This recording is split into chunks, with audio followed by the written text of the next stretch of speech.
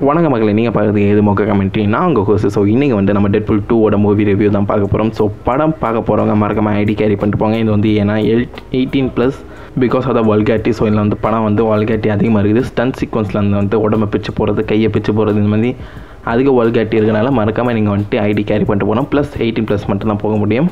எனக்கு தெரிஞ்ச இந்த படம் ஆக்சுவலாக வந்து வேறு லெவலில் இருக்குதுன்னு சொல்லலாம். பட் டெட்பூல் 1 விட கொஞ்சம் கம்மி. ஏன்னா டெட்பூல் 1 எனக்கு ரொம்ப பிடிக்கும். டெட்பூல் 2 வந்து கொஞ்சம் கம்மி தான். ஆல்சோ இந்த ரிவ்யூ ஆக்சுவலாக ஸ்பாய்லர் ஃப்ரீ. ஸோ ஸ்பாய்லர் எதுவுமே சொல்ல மாட்டேன். ஸ்பாய்லர் சேர்த்து வேணால் அடுத்த ரிவ்யூவில் ஏதாவது பண்ண ட்ரை பண்ணுறேன். ஸோ படத்தோட மெயின் ஹீரோன்னு பார்த்தீங்கன்னா நம்ம ரயன் ரெனால்ட்ஸ். அவரோட ஆக்டிங் வந்து ஆக்சுவலாக சொல்லவே தேவையில்ல. அவர் நிறைய ஹியூமர் இது வேறு டைலாக்ஸ் அவர் எழுதியிருக்காராம். ஸோ கோரைட் பண்ணியிருக்காரு. ஸோ வேறு லெவல் ஆக்டிங் இருக்குது. ஸோ பார்ன் ஃபார் டெட்பூல்னு சொல்லலாம். அந்தளவுக்கு அவரோட ஆக்டிங் இருக்குது. அது மட்டும் இல்லாமல் நம்ம கேபிள் ஜார்ஜ் பிராலின் ஆக்சுவலாக தேனோஸ் பண்ணிவிட்டு அப்படியே இந்த ஜார்ஜ் பிராலின் கேரக்டரும் பண்ணுறாரு, அந்த கேபிள் கேரக்டரும். ஸோ அவரும் வேறு லெவல் ஆக்டராக பண்ணியிருக்காரு. ஸோ சிஜி ஒர்க்ஸ்லாம் பக்காவாக இருக்குது. என்னதான் பட்ஜெட் கம்மியாக இருந்தாலும் சிஜி ஒர்க்ஸ் எல்லாமே பக்காவாக பண்ணியிருக்கனால இது வந்துட்டு செம்மையாகுது படம். இந்த படத்தில் எனக்கு ஒரு மைனரான ஒரு விஷயம் என்ன பட்டுச்சுன்னு பார்த்தீங்கன்னா மல்டிபிள் ஸ்டோரி லைன். அதாவது பார்த்தீங்கன்னா ஒவ்வொருத்தருக்கு தனித்தனி ஸ்டோரி லைன் இருக்குது. நம்ம டெட்பூல் வந்து ஆக்சுவல் தனி ஸ்டோரி லைனில் மூவ் ஆகிறாரு. கேபிள் வந்து தனி ஸ்டோரி லைன். அதே மாதிரி பார்த்தீங்கன்னா நம்ம ஃபயர் ஃபிஸ்ட்டுக்கும் தனியாக ஒரு ஸ்டோரி லைன் இருக்குது. ஸோ இந்த மாதிரி வேறு ஸ்டோரி லைன் தனித்தனியாக மூவ் ஆகிறதுனால நீங்கள் வந்து ஹோல்ட் ஆன் பண்ணுறது ரொம்ப கஷ்டமாக இருக்கும். பட் கடைசியில் அதை வந்து கரெக்டாக முடிச்சிருக்காரு. ஸோ இந்த ஸ்டோரி லைனை வந்துட்டு இமோஷ்னலாக ட்ரைவ் பண்ணியிருக்காங்க. ஸோ ப்ரீவியஸ் மூவி பார்த்தீங்கன்னா ஒரே ஒரு ஸ்டோரி லைன் தான் இருக்கும், ஸ்மூத்தாக இருக்கும். அதை வந்து ஃப்ரான்சிஸை வந்து கொலை பண்ணுறது, அவ்வளோதான் ஒரு ஸ்டோரி லைன். ஸோ இதில் வந்து மல்டிபிள் ஸ்டோரி லைன் இருக்கனால அதை வந்து கரெக்டாக ஸ்க்ரீன் பிளே வந்து கரெக்டாக அமைச்சிருக்காங்க, நம்ம இன்ஃபினிட்டி வார் மாதிரி.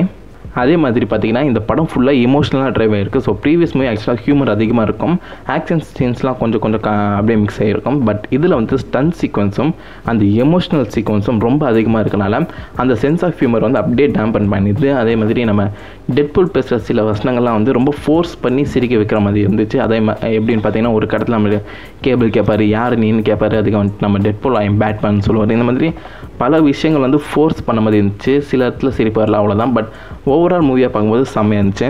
ஒரு ஃப்ரெஷ் ஏர் ப்ரீத் பண்ணுற மாதிரி இருந்துச்சு. ஏன்னா பார்த்தீங்கன்னா இப்போ வர சூப்பர் ஹீரோ மூவிஸ் எல்லாமே வந்துட்டு அடிக்கிறது, கொள்வது, இந்த மாதிரி உலகத்தை அழிக்கிறது, அந்த மாதிரி வரதுனால இது வந்து ஒரு சென்ஸ் ஆஃப் ஹியூமரில் அப்படியே சூப்பராக இருந்துச்சு.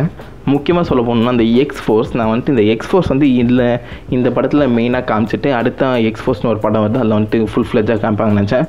பட் ஏன்டா இப்படி பண்ணி வச்சுருக்கிறீங்க, படத்தை பார்த்தா உங்களுக்கு நல்லா தெரியும், ஏன் இப்படி பண்ணி வச்சுருக்கீங்க, எக்ஸ்போஸ் எங்கடா அந்த மாதிரி கேட்குற மாதிரி ஆகிடுச்சு. ஸோ இது வந்து ஒரு ஃபுல் ஃப்ளெஜ் டெட்பூல் மூவி தான். முக்கியமாக சொல்ல போகணுன்னா அந்த டிசி யூனிவர்ஸை கலாய்க்கிற அந்த சீன்ஸ்லாம் வந்துட்டு அப்படியே வேறு லெவலில் கை தட்டுறாங்க. அதே மாதிரி கடைசியில் போஸ்ட் கிரெடிட் சீன்லலாம் வந்துட்டு கூட அந்த க்ரீன் லேண்டர்னு, நம்ம சூப்பர்மேன், பேட்மேன், அதே மாதிரி ஒரு சீனில் பார்த்தீங்கன்னா நம்ம உல்வெரினை காமிச்சிருப்பாங்க. ஸோ இதெல்லாம் வந்து ஸ்பாய்லர் கிடையாது. பட் ஆக்சுவலாக உல்வெரின் இந்த படத்தில் நடிக்கல. ஸோ உல்வெரின் மாதிரி ஒருத்தர் செட்டப் பண்ணி காமிச்சிருக்காங்க. கடைசியில் அவர் வருவார். ஸோ மறக்காம அதை போஸ்ட் கிரெடிட் சீன் உட்காந்து பாருங்கள். நான் போஸ்ட் கிரெடிட் சீன்ஸ்லாம் ஃபுல்லாக நான் தனியாக எக்ஸ்பிளைன் பண்ணுறேன். அதே மாதிரி ஓப்பனிங் கூட வந்துட்டு நம்ம லோகனோட படம் எண்டிங் இருக்கலாம், அதை வச்சு ஓப்பன் பண்ணிப்பாங்க. ஸோ படம் ஃபுல்லாக பார்த்தீங்கன்னா ஹியூமராக நிறைய இடத்துல சிரிப்பீங்க, நிறைய இடத்துல வந்து கண்ணீர் விடுவீங்க, நிறைய இடத்துல வந்து ரொம்ப சேடாக இருப்பீங்க, நிறைய இடத்துல வந்து வல்காரிட்டி வந்து அதிகமாக இருக்கும். அதாவது வந்து நம்ம ஃபைட் சீக்வன்ஸில் வந்து வேறு லெவலில் இருக்கும். கிட்டத்தட்ட எப்படின்னு பார்த்தீங்கன்னா நம்ம டெத் சீன்ஸ், அதாவது நம்ம ஃபைனல் டெஸ்டினேஷன்லாம் பார்த்துருப்பீங்க, கிட்டத்தட்ட அதே மாதிரி தான் இருக்கும்னு வச்சுக்கோங்களேன். ஸோ மோஸ்ட்லி எல்லா ஃபைட் சீக்வன்ஸும் ஃபைனல் டெஸ்டினேஷன் பார்த்த மாதிரி தான் இருக்கும். எல்லா ஆக்டர்ஸும் வந்து செம்மையாக பிச்சு பண்ணியிருக்காங்க. நம்ம ஃபயர் ஃபிஸ்ட் சொல்ல போனோன்னா கெத்தாக பண்ணியிருக்காரு. கடைசியில் ஆக்சுவலாக அந்த நிறைய சீன்ஸ் வந்து கன்க்ளூடன் பண்ணியிருக்காங்க. அதாவது போஸ்ட் கிரெடிட் சீனில் நிறைய சீன் வந்துட்டு டைம் லைன் பிரேக் பண்ணுற மாதிரி காமிச்சிருக்காங்க. ஸோ அடுத்த படத்தில் வந்துட்டு இந்த சீக்வன்ஸ் அப்படியே மூவ் ஆகும். ஸோ இல்லை செத்தவங்களாம் எங்கடா திருப்பி அந்த படத்தில் வராங்களேன்னு கேட்டிங்கன்னா கடைசி வரைக்கும் போஸ்ட் கிரெடிட் சீன் உட்காந்து பார்த்துருவாங்க. ஏன்னா அதில் வந்து கிளியராக எக்ஸ்பிளைன் பண்ணியிருக்காங்க. படம் வந்து ஓவராலாக செம்மையாக இருக்குது. IMDbல 8.4 கொடுத்துருக்காங்க. பட் எனக்கு தெரிஞ்ச டெட்பூல் 1 தான் பெஸ்ட்டு. அதுக்கப்புறம் டெட்பூல் 2ன்னு சொல்லுவேன். ஸோ படத்தை மிஸ் பண்ணாமல் பாருங்கள், மறக்காமல் ஐடி எடுத்துகிட்டு போங்க. பார்த்துட்டு உங்களோட ரியாக்ஷன் எப்படி இருந்துச்சு மறக்காமல் கீழே கமெண்ட்டில் பண்ணுங்க கைஸ். நான் வந்து உங்களை அடுத்த நல்ல வீடியோவில் மீட் பண்ண. அது வரைக்கும் ஹேவ் ஃபன் கைஸ். வரட்டா.